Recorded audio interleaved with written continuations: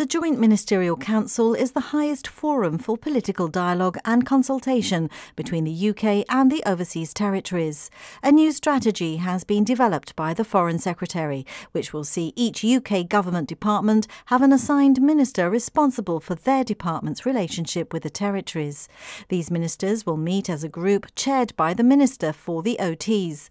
The key strategies revolve around law enforcement, economic resilience, climate change and healthcare, among others.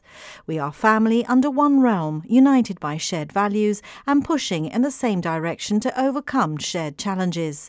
Gibraltar was represented by Minister John Cortes at the latest round of meetings, as well as a dinner at the Speaker's residence in Parliament, where a new stained glass window with the crests of all the UK OTs and Crown dependencies was unveiled. Minister Cortes also moderated an environmental session and discussion, and then held a series of one-to-one meetings with ministers from the other OTs.